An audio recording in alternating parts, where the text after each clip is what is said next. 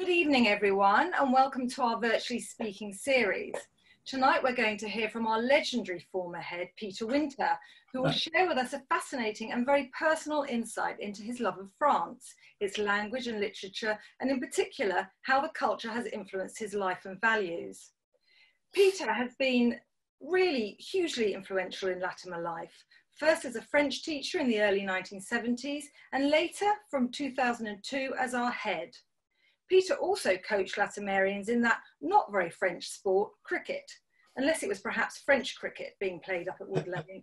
For those of you who watched our current head, David Goodhue's Virtually Speaking talk on the history of Latimer through 10 people, you'll know Peter made the cut in David's top 10, coming in at number 9, for in particular overseeing the introduction of full co-education at Latimer, and also for creating the Development Office with the ambition to fund more bursaries. Peter handed the baton to David, and today we're proud to be educating 230 children across the school who are on means-tested bursaries. Before we hear from Peter, I wanted very briefly to tell you a little bit about the Virtually Speaking series. We launched this programme of online talks over the summer as a way of bringing the community together in the absence of our usual social events. And it has really taken off. This series is such an impressive showcase of our community, teachers, alumni and parents, all giving talks of a really high calibre. If you haven't already, I'd encourage you to take a look at the full Virtually Speaking collection on our website, where the whole series is available. Of course, these events also help us raise funds for our bursaries programme, and I wanted to thank both our speakers, without whom this series would not have been possible, and you, the audience, for supporting the talks. Many of you kindly made a donation when registering for this evening, which has raised £550 for this year's annual bursaries appeal, which is just fantastic. Thank you. And finally, a couple of house rules for this evening's talk. Everyone will be on mute so that we can all hear the presentation clearly. No heckling, please. Please feel free to type questions in the chat facility so that Peter can review and answer as many as time allows at the end of his talk. So it just remains for me to welcome Peter for his presentation, France and the French, My Personal Journey. Over to you, Peter. Thank you for joining me tonight, everyone. It's a pleasure to be in touch with so many old friends, former pupils, parents and colleagues, and the wider Latimer diaspora. A lot of very familiar and friendly faces in front of me as I speak. For those of you who sensibly have prepared an anaesthetic to help you through the next hour, one like this, it would be churlish of me not to salute you. So cheers. Nice little long dock wine. My talk, like Caesar's Gaul, is divided into 3 parts. I shall begin by talking about some key individuals who inspired my lifelong interest in France. I shall then comment on aspects of the French language which interest me, and I'll conclude by talking about French literature, identifying 3 writers who have influenced me in particular and who've contributed to my sentimental education. The old cliche that the English love France but loathe the French has more than a grain of truth in it, even now, nearly 1,000 years since the Norman invasion and occupation of England. We are historic rivals and we each cherish our national myths. The English remember Agincourt and Cressy, Trafalgar and Waterloo. 200 years ago, mothers used to frighten their babies by telling them that Boney would come to get them if they didn't go to sleep. More recently, in our lifetime, it's been up yours, Delors, and now Brexit and all that goes with it. The French, of course, have a rather different perspective. They remember different battles, of which we hear little because we lost them. Castillon, the Siege of Orleans, Yorktown and Chesapeake, and of course we burned Joan of Arc. Perfidious Albion. That sweet enemy France. Sir Philip Sidney's famous phrase in his 1581 poem captures the ambivalent relationship between England and France over the centuries. The Duke of Wellington, however, was rather more forthright when he declared, "We have been, we are, and I trust we always will be, detested by the French." Although just a narrow strip of water separates us, the French are in so many ways extraordinarily different from us. They think differently, they see the world differently, they educate their children differently, their legal and political systems are different. And these differences and the many similarities have been a source of lifelong fascination to me. I love their language and literature, admire their culture, their gastronomy and wine, their flamboyant architecture, their sense of style and their cynical humour. I'm enchanted by the spectacular diversity of their country, and time and again over the years, I have been met by extraordinary generosity and kindness from French people. Unsurprisingly then, my long association with France and the French has formed a major part of my education, which explains my habit of alluding to France and quoting in French, a quality much satirized by my former colleagues at Latimer. So how was it that a boy from Thornton Heath, a Londoner and Chelsea fan at heart, became a Francophile, owning a house down the Languedoc and spending 3 months a year there? I should first pay tribute to my parents, both for their unflagging support and for encouraging me to take an interest in the world. My father left school at 16, but was interested enough in languages to attend evening classes in French and German. He had no formal qualifications beyond the school certificate, which significantly hampered his career, so he was very keen for me to go to university. I inherited his interest in history, his rather wacky sense of humour, and his delight in the incongruous.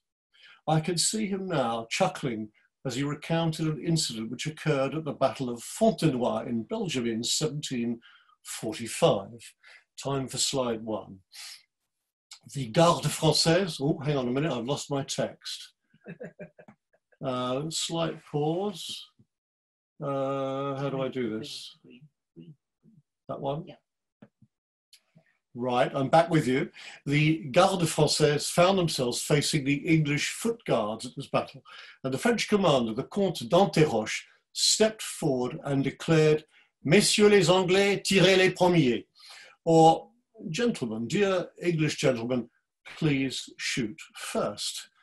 Is this an example of exquisite French politesse or a deliberate provocation? The side that held its fire and its nerve could close on the enemy while it was reloading and fire a more deadly volley.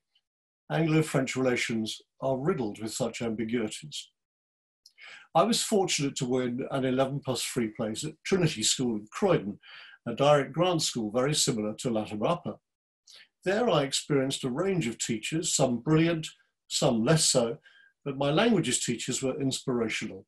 As a result, I studied French, German, and Latin at A-level, very narrow from a contemporary perspective, but I was blissfully happy. The teacher who particularly caught my imagination was a Mr. Wright. He seemed to me to speak perfectly accented French, a rare thing amongst even French teachers, as the English have difficulty with pure French vowels, I and U, rather like the French difficulty with the TH, Z. I was struck with admiration, and I determined to learn to speak French so well that I could be mistaken for a native speaker. He and another teacher, Mr. Dummer, also inspired in me a love of linguistic precision and a fascination with the detail of language. Mr. Wright was a dapper, quietly spoken man who never raised his voice, a technique I tried to copy when a teacher. The class will tend to strain to listen to a softly spoken teacher, unlike one who raises his voice to speak above the chatter, which then, of course, becomes louder. In Mr. Wright's class, you could hear a pin drop. He was actually pretty scary.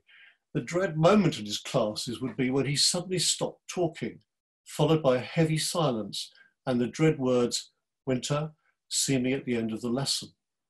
A dagger to my heart. Paul Wright, as I came to know him in the sixth form, was such an influence on me that I even copied his signature, as we share the same initials. But there are 2 reasons why I am indebted to him. He knew the Charente region around Angoulême. Charente is in the western France. In the map, you can see Poitou-Charentes, the peach-coloured area, centre west of France. At the age of 16, I stayed for 3 weeks with a French family in a small town called Rueil-sur-Touvre, a town where cannons were historically forged for the French Navy at Toulon, and where more recently, I'm afraid, Exocet missiles were made.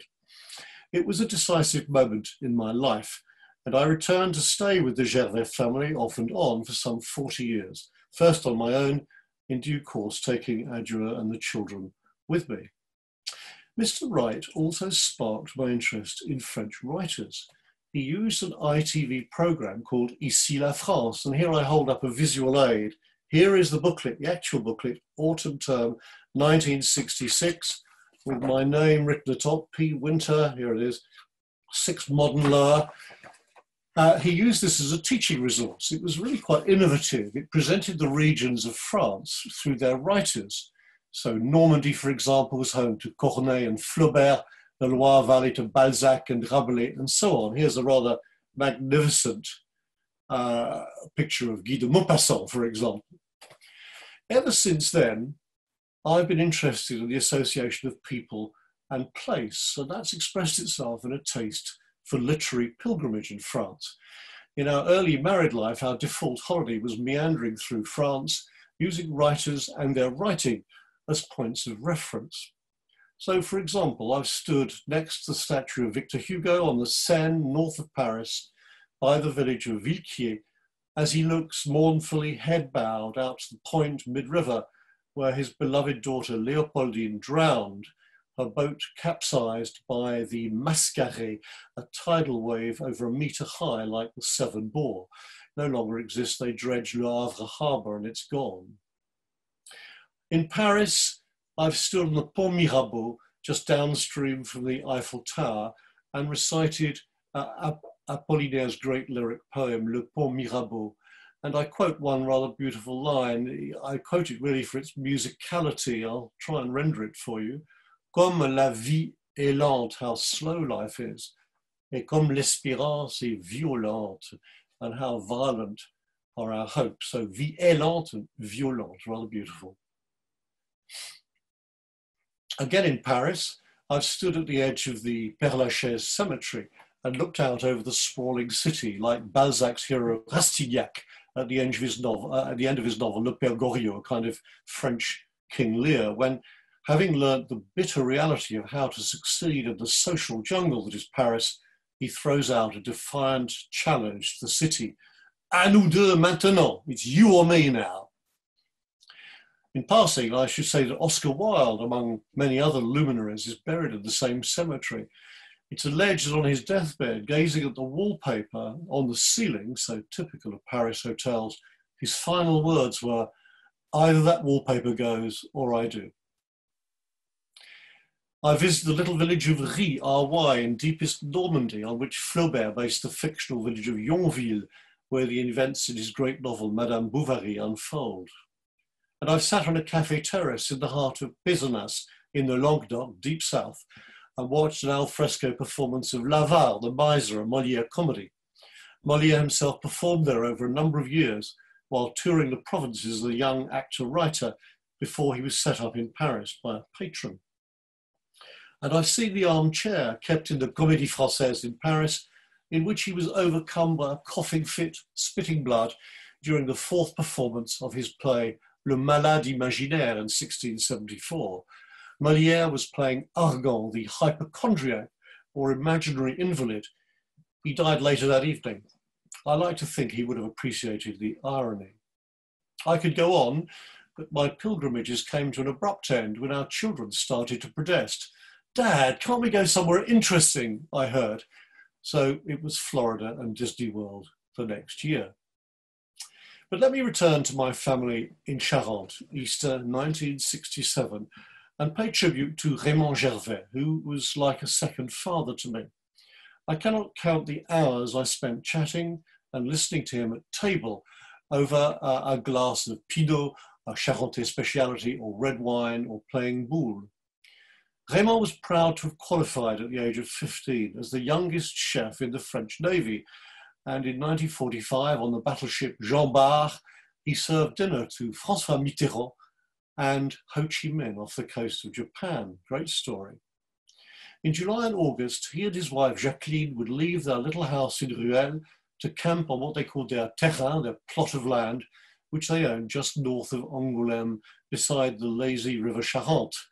Here they would live the simple life, close to nature, Raymond fishing, both of them preparing delicious meals twice a day, at which we were joined by an ever-changing cast of friends and acquaintances, mostly working men, garage mechanics, painters and decorators, farm workers, and so on. I learned so much from Raymond. He was the first to challenge my Anglo-centric view of the world. He did not, for example, regard Dunkirk as an unrelieved triumph, and as a former sailor, he spoke with feeling about the sinking of the French fleet by the British at Mers-el-Kébir in 1940, which Churchill reluctantly ordered to prevent their capital ships from falling into the hands of the Germans. Some 1,300 French sailors were killed in that action. He spoke eloquently about the folly of war, and he took me to Oradour-sur-Glane near Limoges in the centre of France, scene of the worst atrocity committed on French soil during the Second War, when a whole village was wiped out. In general, he spoke without rancour about the Germans, although whenever he finished a particularly good bottle of wine, he was in the habit of saying, mischievously, "Encore une que les Boches n'auront pas," which one might translate as, "That's another one the Krauts won't get their hands on." They had the reputation of going after the best bottles they could find. My stays in Ruelle were when I learned to speak French with some fluency. A year abroad was discouraged during my time at Oxford, so when I left in 1972, I was pretty widely read in French literature from the Middle Ages up to the mid-20th century. I could quote from Racine and Flaubert. I was a dab hand at textual exegesis, but I didn't know the French for toothpaste or toilet paper. Latimer Upper School, where I took up my first teaching post in 1973 and learned my trade, was another formative period for my French. I was fortunate enough to spend 5 successive Easter holidays in Paris, 3 weeks at a time, with Jeff Tate, a fellow teacher of French who became a lifelong friend. Jeff ran the French exchange with the Lycée Marcellin Berthelot in Paris. This, of course, was in the days before health and safety was invented. Every year, the two of us would take some 60 14 and 15-year-old boys over to Paris by train and ferry. The boys stayed with families. Jeff and I stayed at the one-star Hôtel du Roule in central Paris. We were on hand to deal with any problems such as homesickness which arose and to accompany the boys on a few excursions. Also with us was our French assistant, Jean Drian, one of the great Latimer characters. Jean had toured Canada with a backing group for Edith Piaf. With his trademark Gauloise drooping from the corner of his mouth, ash falling off it, Jean was entertaining company, and he enjoyed showing me around the nooks and crannies of Paris. He seemed to know every bar in the city, so we needed to keep an eye on him too. But we had plenty of free time, and those were blissful days. Jeff and I would walk the streets of Paris, idly considering where we might have lunch, and then subsequently dinner, all the while trying to catch each other out on obscure items of vocabulary or points of grammar. I'm also grateful to Maurice Isaac, the headmaster who appointed me to Latimer in 1973, for allowing me to take part in a teaching exchange program in the spring of 1978. So I spent 3 months teaching English to largely unmotivated adolescents in the small town of Lamure, just south of Grenoble in the Alps, an unexceptional town whose claim to fame was to have the deepest anthracite mine in France. Enough said. I didn't take to the narrowly academic nature of teaching in France, I have to say, preferring the more all-round contribution to school life expected of Latimer teachers, but Lamure was happily close to several ski resorts. So much for formative influences. Let me now outline a few aspects of the French language which interest me. France, as we know it today, has existed since 1918, when Alsace and Lorraine, the eastern provinces bordering Germany, were returned to France at the end of the First World War. its linguistic heritage is fascinating. Back in 1661, before he wrote the plays that are seen as the purest expression of classical French, Jean Racine travelled south from Paris to his uncle in Uzès, near Nîmes, deep in the south. He wrote to his friend La Fontaine that by the time he reached Lyon, the local language was already becoming incomprehensible. He had, for example, asked the maid for a chamber pot, and she handed him a warming pan. When he got to Uzès, it was even worse, he wrote, saying he needed an interpreter as much as if he'd been in Moscow. In 1780, just before the revolution, a traveller would still have found it difficult to understand and be understood in many areas of France. By then, only 11% of the population actually understood the French language. In Brittany, Alsace, Provence, the Languedoc, and many other local areas, people spoke their own dialect, or patois. Revolutionary France, aware that a nation could not be built unless communication was clear across the country and education standard, sought to organise and regularise. The system of département was introduced, with each local capital supposedly within a day's horse ride of anywhere in the department. But even in 1880, not that long ago, only just over 1/5 of the total population of France felt comfortable speaking French. In some parts, prefects, doctors, priests, and policemen were like colonial officials, baffled by the natives and forced to use interpreters. France was literally a Tower of Babel, with a profound cultural division between North and South, which remains marked to this day. Local loyalties remain strong, and a significant number of people continue to speak in their patois. Modern French has evolved a long way from the language spoken by Astérix and Obélix and their fellow Gauls, although some 60 words still survive. And for any nerds amongst you, among them is the word charrue, which is a plough, alouette is a lark, and the last one, a test for those of you who like obscure vocabulary, charançon is a weevil. They obviously had problems with those a long time ago.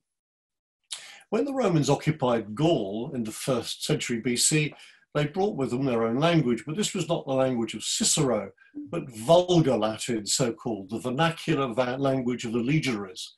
And this language, this spoken language, remains the bedrock of modern French. An example, for example, the word for head in French, tête, comes from testa, which was a Vulgar Latin word literally for a roof tile, but slang for nut or bonce. Caput, the word for head, which I'll come to later, actually gives the figurative word for head, chief, but not the physical word for head. Happily, the Romans also planted their vines. Narbonne on the Mediterranean coast was an important city of empire, and the Languedoc is to this day the largest area in the world, I think, planted to vines. Its historic reputation is for producing copious quantities of ploc, pinard, or piquette as the French call it, with the average local consuming between 2 and 3 litres of it a day. The poilus, the French infantrymen, drank a shot of this before they went over the top at Verdun. It's all changed the last 30 years, however.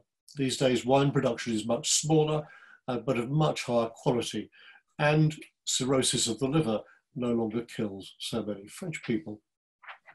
Since the Roman occupation, the language of what is now France has undergone many different influences.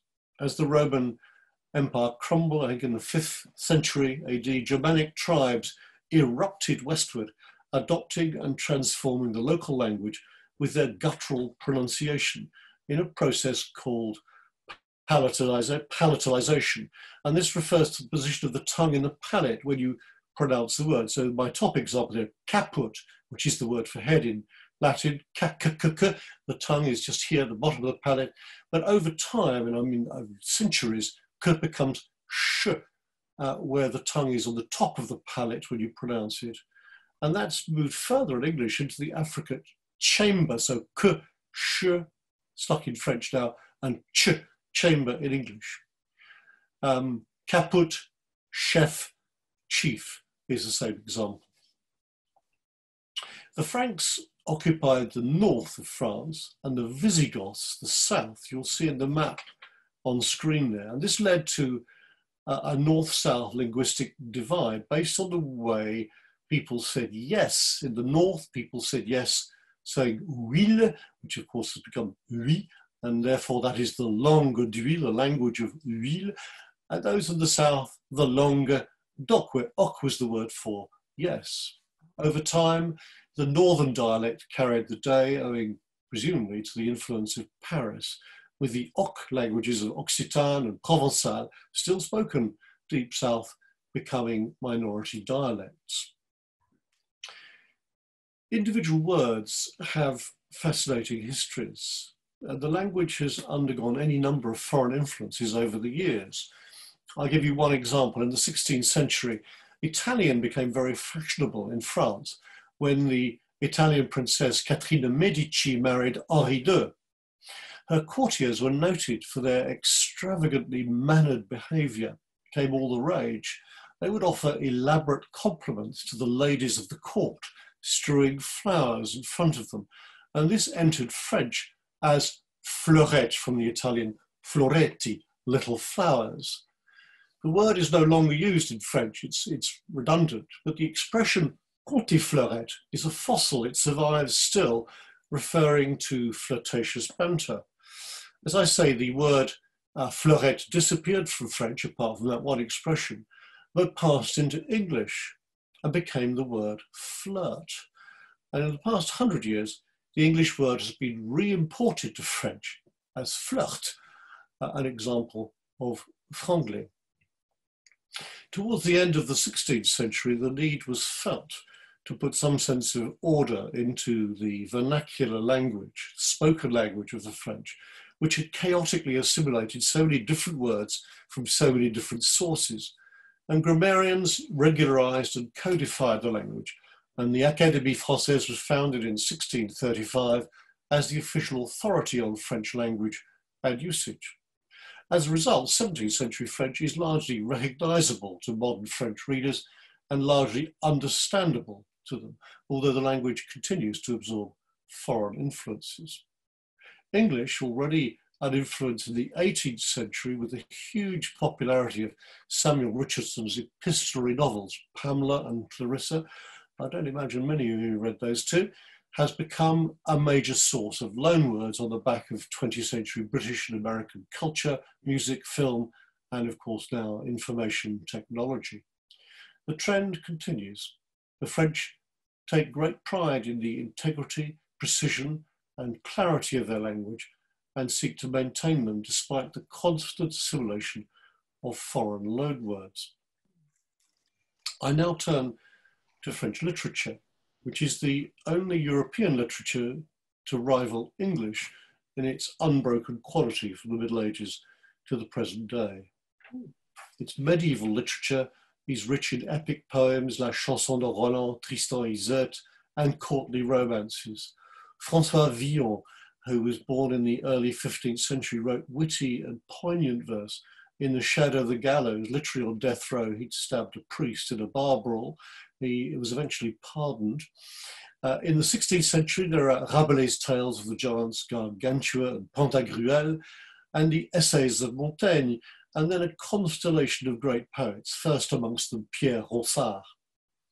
The French call the 17th century le grand siècle, the golden age, with the playwrights Corneille, Molière, and Racine much revered, and moralist commentators on human behaviour like La Rochefoucauld and La Fontaine. For all these classical writers, their essential subject is man in general and the qualities which are common to us, as opposed to the later romantic focus on the individual. The 18th century, of course, was the Enlightenment. The French call it the siècle des Lumières, the century of lights. And there were so many famous philosophes or polymaths in France, Montesquieu, Diderot, Voltaire, Rousseau, and so on.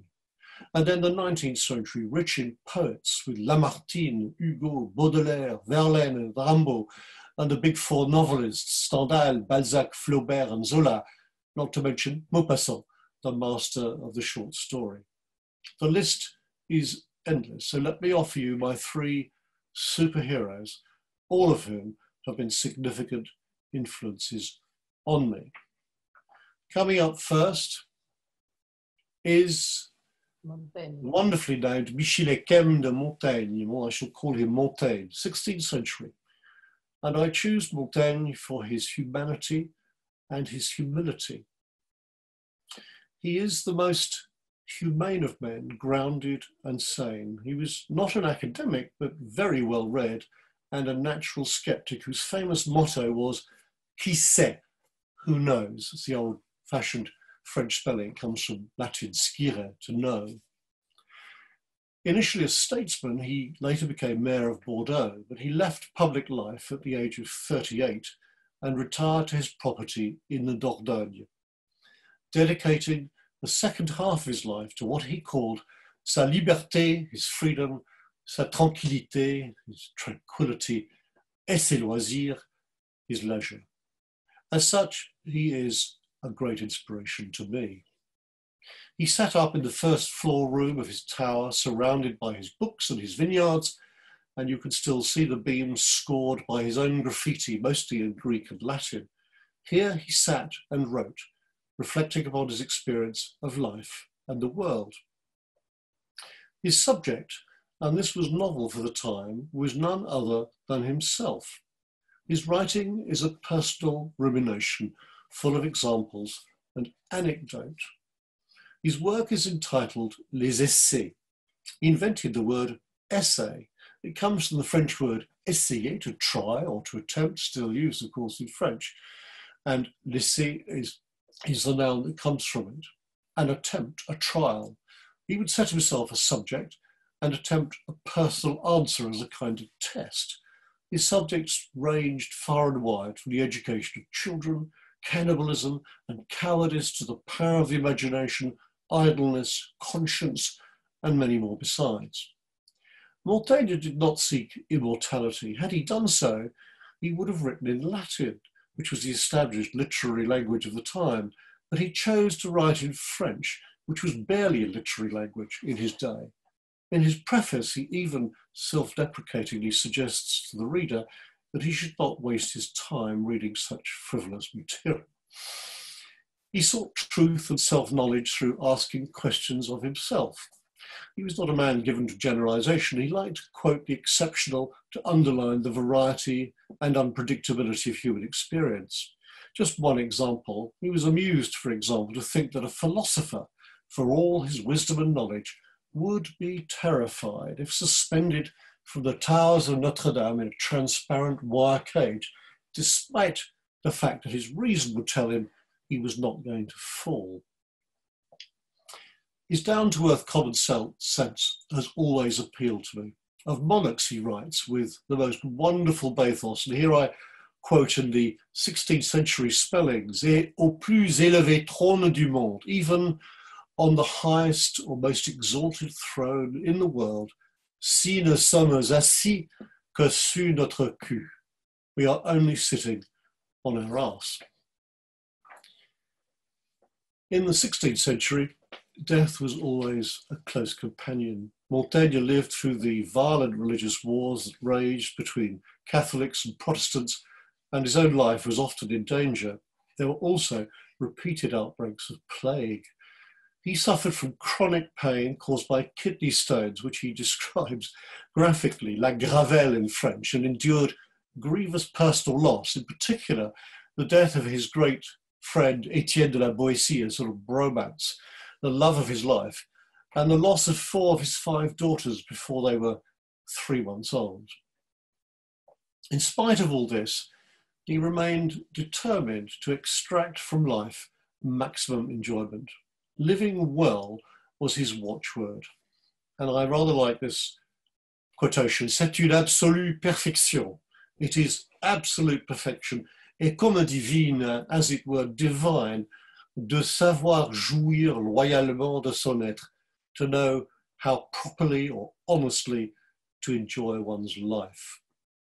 And rather than being defined by death, he put it in its place.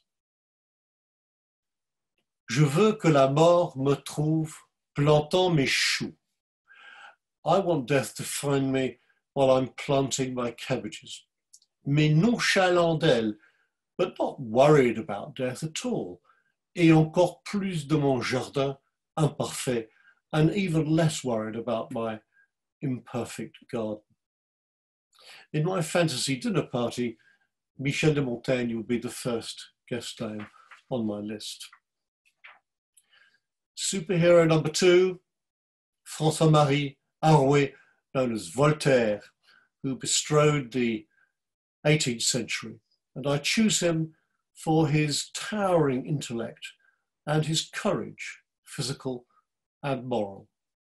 His life crossed the 18th century. He was a major figure in that most optimistic of times, the Enlightenment, when there was the genuine belief that by virtue of the inevitable increase in knowledge and scientific progress, man would one day unlock the mysteries of life and the universe. It was a time of extraordinary polymaths such as Goethe, Rousseau, Diderot, Locke and Hume, an international movement, many of whom contributed to the encyclopédie, the encyclopedia whose aim was to represent the sum of human knowledge. Drying up, excuse me. Voltaire was the great champion of free speech. He believed in God or a supreme being, but not in the established church.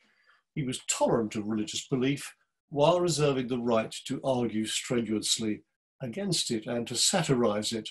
And he denounced religious fanaticism of all stripes. We might imagine what he would have made of the Charlie Hebdo massacre, which is being tried at the moment in Paris. A famous quotation of his is, "La tolérance n'a jamais excité de guerre civile." Tolerance has never provoked a civil war. L'intolérance a couvert la terre de carnage. Intolerance has spread carnage throughout the world. Were he alive today, Voltaire, I suspect, would rail against the newly asserted right not to be offended.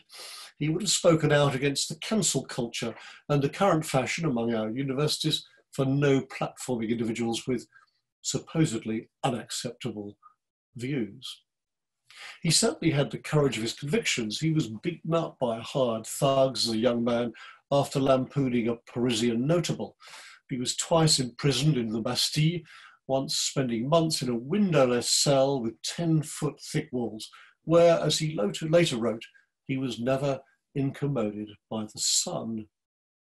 For 2.5 years, he chose exile in England and lived initially in Wandsworth on the site of the present police station, as it happens. On his return to France, he wrote admiring essays on British government, literature, religion and science, and caused a huge scandal. Published without the approval of the royal censor, the essays lauded British constitutional monarchy as more developed and more respectful of human rights than its French counterpart, particularly regarding religious tolerance. The book was publicly burnt and banned, and Voltaire was again forced to flee Paris. He became an outspoken critic of all hypocrisies, particularly religious bigotry. Towards the end of his life, by now a celebrity, he championed unjustly persecuted individuals, most famously Jean Calas, a Huguenot merchant who had been tortured to death in 1763 on trumped-up charges that he had murdered his eldest son for wanting to convert to Catholicism. His possessions were confiscated and his two daughters forced into Catholic convents. Voltaire campaigned against this outrage and managed to overturn the conviction in 1765. His literary output was huge. He wrote history, tragedy, and his correspondence was voluminous. But the work for which he's now principally remembered, his Contes philosophiques, philosophic tales, and in particular, of course, Candide, he wrote in later life and considered them bagatelles. He would be surprised now to know that Candide is in most people's top 10 of the greatest works of fiction ever written. Candide satirizes the philosophical theories of the distinguished mathematician Leibniz, caricatured as Professor Pangloss, who parrots "tout est pour le mieux, dans le meilleur des mondes possibles," all is for the best in the best of all possible worlds.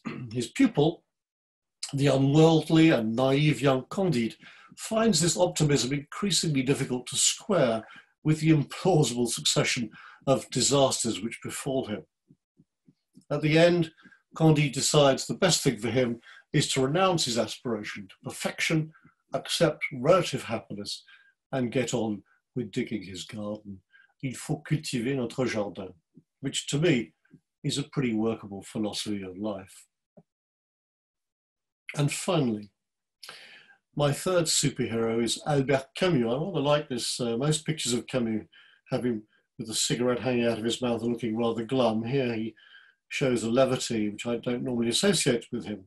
And I choose Camus for his, for want of a better term, Weltanschauung, his take on the world, his view of the world, and how we might achieve at least relative happiness. Camus was a pied noir, that is a Blackfoot, literally, that is a Frenchman born in Algeria, and a sensuous appreciation of the Mediterranean sun suffuses much of his writing. He's often compared unfavourably to Sartre, but his particular brand of humanist thinking has always appealed more to me. He was a big influence on me as a late teenager, and still today, he seems to me to offer a plausible explanation of our world and a way of living. Camus was acutely aware of the paradox that man is intelligent, has the ability to reason, to ask questions, to think logically, and yet is unable to answer the biggest metaphysical questions of all. What is the meaning of life? Why do we suffer? Why do we die?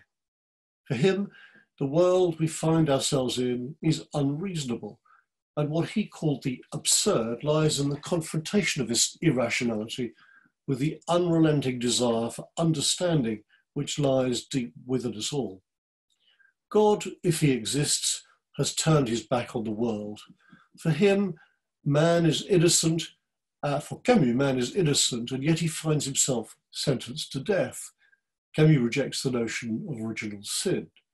So how can we find some positive meaning in life, defined as it is by our mortality? Well, we can, like Meursault in L'Étranger, the outsider, one of Camus' works, enjoy human interaction, intimacy, physical pleasures like drying our hands on a clean, crisp towel, swimming in the sea, basking in the sun. But Meursault is never a role model for me. My favourite work is La Peste, the Plague. I studied it for A-level, with Mr. Wright, of course, and I reread it during lockdown. It tells of a fictional outbreak of plague in Oran on the Algerian coast in the 1940s, but it speaks uncannily to our present predicament of quarantine, separation, and random death. The principal character and narrator is a doctor called Rieux, who is in the front line caring for his fellow humans. He wages an unrelenting struggle on behalf of the sick and is involved in the hunt for a serum. Any life he saves, he knows only too well, can only ever be a temporary victory. Death will always triumph in the end. But positive values are asserted. In particular, the solidarity and common humanity which unite Rieux and his friends and colleagues who, like resistance fighters, join the battle against the plague. In the final paragraph of the novel, we're warned that the plague, which in the widest sense symbolises evil in the world, never dies and never disappears. But there is a note of optimism. Il y a dans les hommes plus de choses à admirer que de choses à mépriser. There are, in men, more things to admire than to despise. This has been my experience of life. In retirement, I've had plenty of time to ponder the meaning of life and the notion of happiness. When people ask me what I do these days since I left Latimer, I say that I'm actively engaged in the pursuit of leisure and pleasure. Like Montaigne, I'm motivated by the maximization of joy and pleasure and the minimization of pain and sorrow.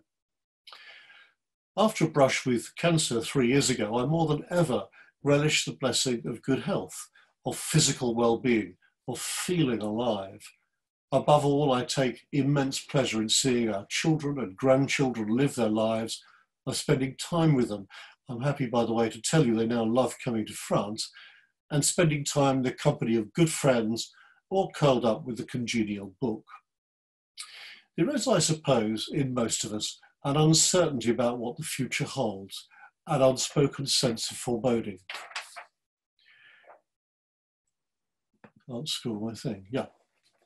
At times, down in the Languedoc, as I float in the pool under the Mediterranean sun, gazing at the parasol pines as they wave in the breeze against a luminous blue sky, with the imminent prospect of a glass of chilled rosé, I find myself buoyed by Camus' expression of anxious contentment as he basked in the heat of the Algerian sun.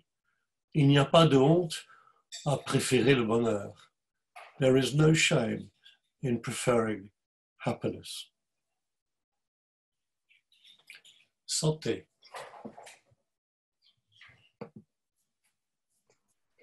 Peter, thank you so much. That was a really moving cultural, linguistic and personal tour of France. I thought that was a wonderful talk. Thank you so much. Now let's open this up. Who would like to ask Peter a question? Peter and I are monitoring this, aren't we? I'd like to think I am, but I'm leaving it to you, Charles. Or maybe that's just me. Yes, that was the royal we you were using. Yes, quite. So what I've got one sent earlier, which is why did you choose the area that you've got your home that you spend 3 months a year? What was it about that area? Well, the banal answer really is climate. In an earlier existence in the early 90s, we for 3 years owned a little house in Normandy, which was great fun and obviously much more accessible from Kent, where we lived at the time. We had to sell that. That was the price of ambition, to raise money to buy a house in Bath.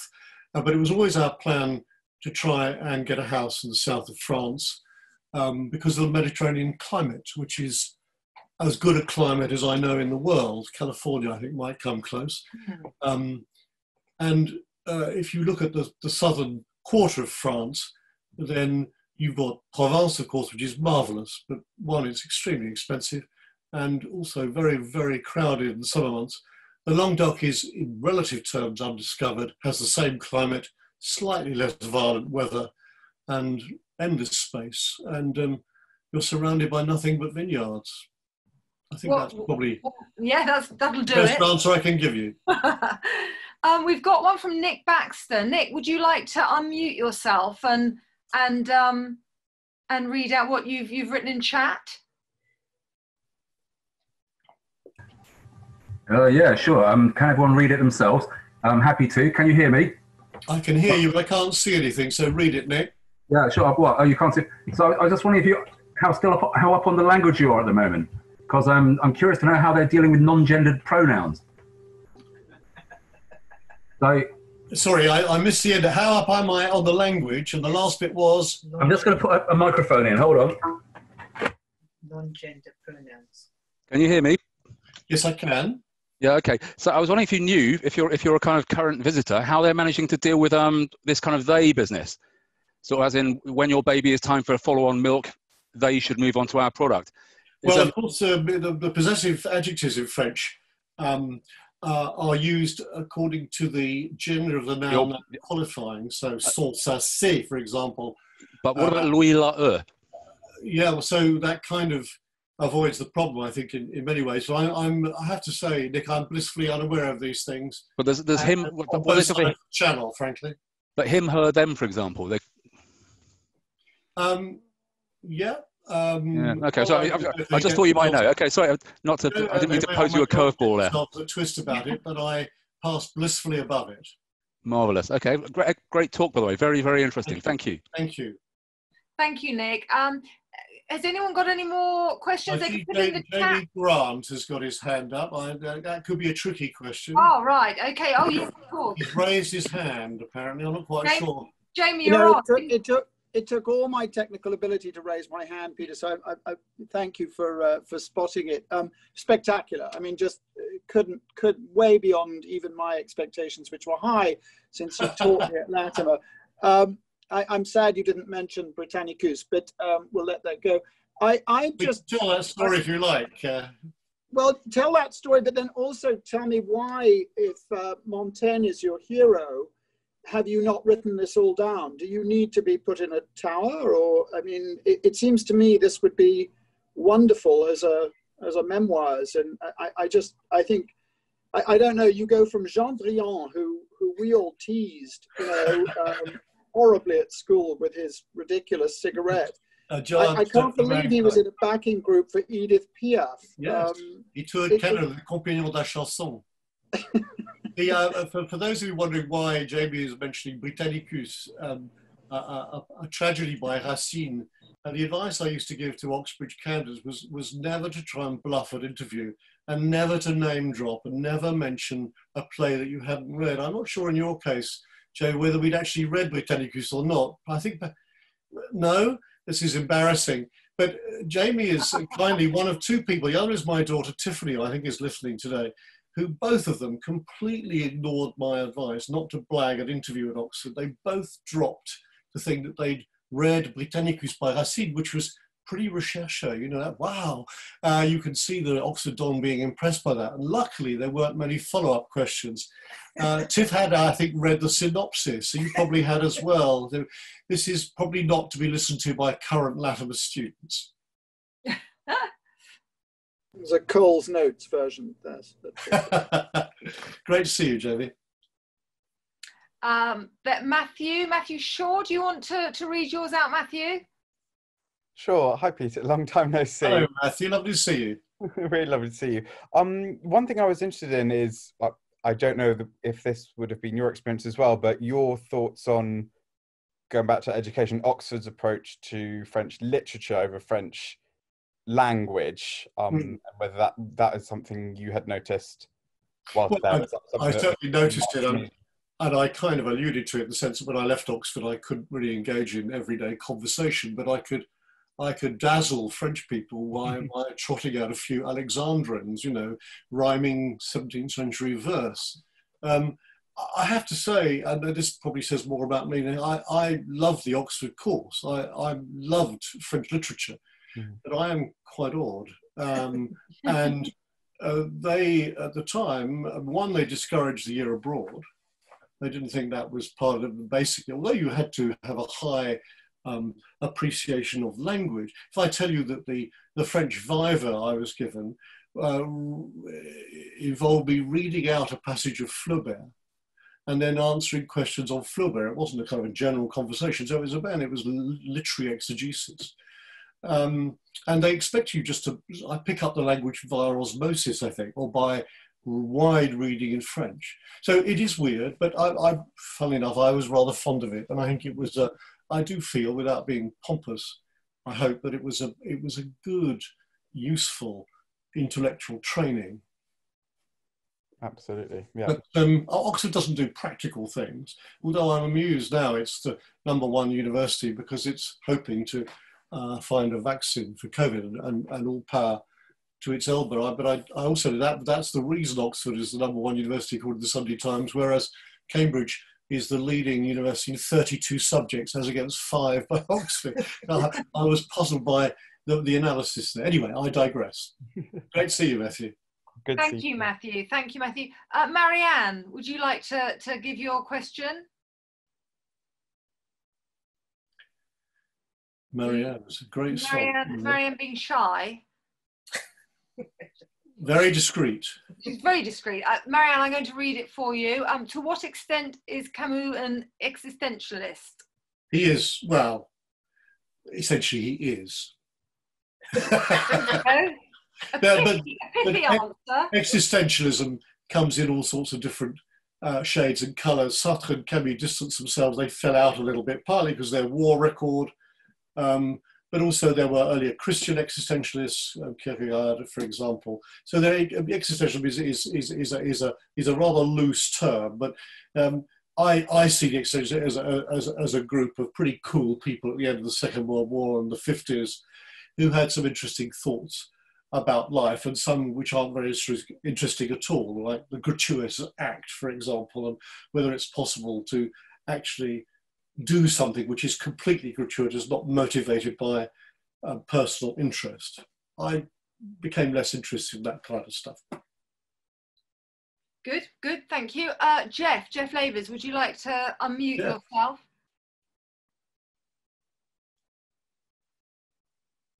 I think he's trying. Shall I see Rupert Harding is also wanting to ask a general question, Peter. Hello, Jeff. Hi, Peter. How do we reverse the decline in take-up of study of foreign languages in education? Well, that's a big question, which I really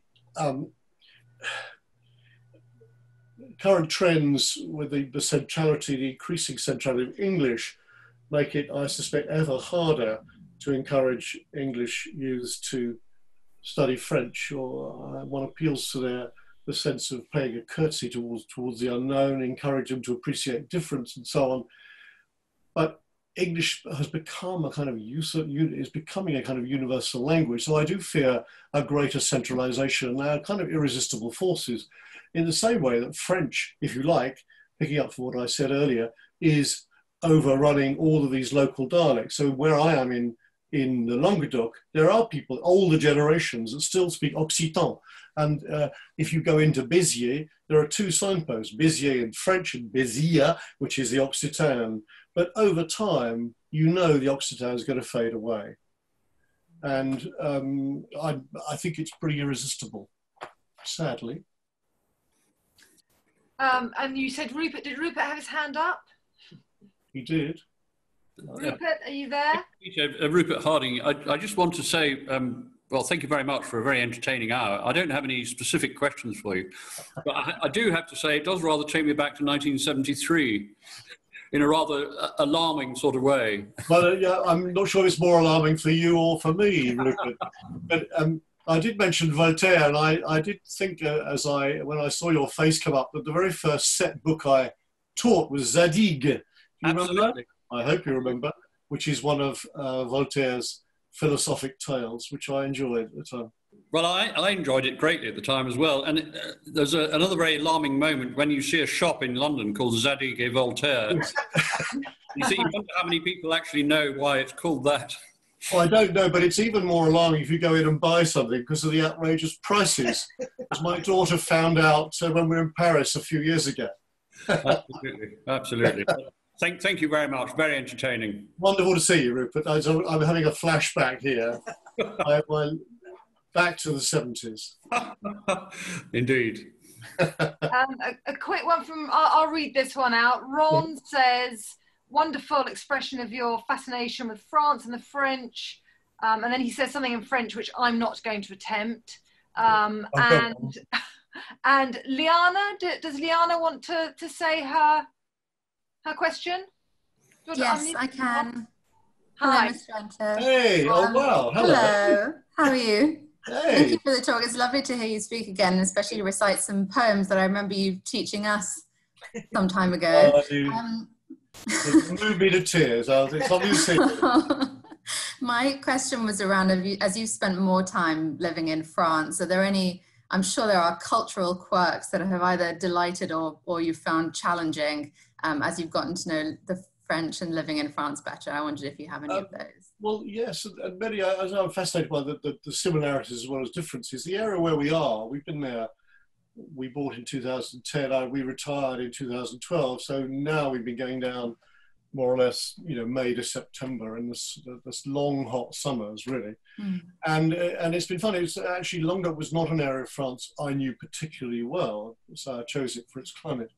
And we met so many nice people down there, but it's, even for me, who can speak French and tries quite hard to relate to the locals, it's quite hard to really get to know local French people. I play tennis in a club with French guys, and they come from Paris, from Charente, from all over Dieppe. There's just one local Magalasien there who has a very colourful accent and vocabulary to match, by the way, which I won't quote here. The thing that even those French guys say about the locals, they're very rude about the locals, the méridionaux. And they say that, they're basically, they're lazy, they say this is world, they're lazy and they're not very hospitable. Now, that's not quite been my experience, but it's hard to get inside their homes. In London, we go we have dinner parties and meet friends in homes. Down there, we have got into 3 or 4 homes over the years, but what they say down there is, ils vous ouvrent les bras, they open their arms to you, so superficial friend, mais ils ne les referment pas, but they don't close them behind you. And there's that little sense that that's like they're very set in their ways. On the other hand, they're extraordinarily welcoming. I mean, we bring a lot of, I mean, the Brits and other foreigners bring a lot of commerce and trade and pay money for their houses. So it's a mixed picture, but it's endlessly fascinating. And Andrew and I play boule in the local village twice a week, and that, you know, that's a whole vocabulary comes with that. Pointer and tirer and oh yeah, I won't go on, but you know, that's another linguistic avenue to follow. So many things. Thank you. Can we quickly, Alvin, are you out there? Alvin Jackson? Good heavens, another ghost from my past. Alvin? Well, yeah, I probably look a bit ghostly because the lighting's a bit rubbish in my living room, isn't it? But, Alvin, lower 5T, 1974. I'm normally better lit than this. So, well, you've reminded me of so many happy memories, Peter, but you've also sort of made me very sad that I'm actually not in France, where I probably would be at this time of year. But actually, they're replaying Floyd on France on BBC iPlayer from the 80s. If any of you want to sort of remind yourself of the great Keith Floyd and his travels in France, which we've just come back from 2 months in France, so I don't really rub in. We've just been through the quarantine process, which invariably, oh well, bless you, but invariably involved a few glasses of wine, to say something with.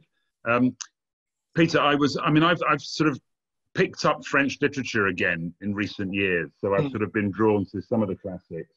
Yeah. I've not really started. I haven't tried to reread Racine or Voltaire or Molière. Yeah, that would be odd if you did. Yeah, but I'm halfway through a Maupassant novel, which is fun. So Une Vie, and but it's still going. And see the film. Yeah. So, but I was going to ask you. You sort of stopped your here at the Tour of the Greats with Camus, who died in 1960, when some of the people on this call were probably born, myself included. Yeah. What's your view of literature in France since the existentialists? Well, I'm learning it because the Oxford course ended officially in 1939. So anything post-war, I didn't study at university, and so one of the things I've been doing in retirement has been one of my missions is to discover more contemporary French writing. So, for example, I really enjoy the novels of a guy called Pierre Lemaitre. I've just read a trilogy of his. Well, the first one is called Au revoir là-haut, and it's about a scam based on truth, apparently, at the end of the First World War, when huge amounts of money were made by unscrupulous people burying all the corpses. You can imagine all the dead people at the end of World War. There was a financial scam on this, and made worse by the people who got the contract cheapskating it and having coffins only 4 foot length. And so they, well, I'll allow you to use your imagination what happened with these poor men. Anyway, that's a sense of the rather black humour that Pierre Lemaitre. So he's one writer I like. Annie Ernaux, another. I've got a list here. Leila Slimani is another writer I'm enjoying at the moment. But I'm not an expert on contemporary French literature. It's a voyage of discovery. Me, it's fun. I'm enjoying it. There's a lovely book called Idis, I-D-I-S-S. Check it out, by Robert Badinter. He was a government minister. It's about his grandmother. It's a story of the Jewish diaspora and his grandmother and relatives who died in the Holocaust. But it's a very moving little tale. And maybe Sean and or Peter, after this, you need to sort of send out a reading list for us all. Yeah. I'm not marking any essays you write, that's for sure. Well, yeah, I can't guarantee you to deliver the essay on time, Peter. But some things have never changed, darling. Thank you. Thank you for that. That's a great question. There's a lovely message from Nigel saying, "Dazzled by your brilliance, wish I'd gone to Latimer," which, frankly, I agree with wholeheartedly. Nigel's one of my old friends who was a brilliant French teacher at Sevenoaks with me, and we see each other a lot. And we go to Paris every year in February together. Oh, really? With our respective wives and have a riotous time. Yeah. Fantastic. Well, I think that's probably it on the questions. Time is up, is it? Yeah. I think it was. And so really just to say thank you so much again to Peter, and thank you to you, our audience, for such great questions. And if you'd like to join us for more of these virtually speaking talks, you'll see a link to our forthcoming events page in the chat facility. If you have a look at that now, we're still uploading a number of new events for the autumn term, which you can register for on our website via this link. You'll see a link to the donations page and a link to the video library, which I mentioned earlier, where you can catch up on all the talks we recorded over the summer.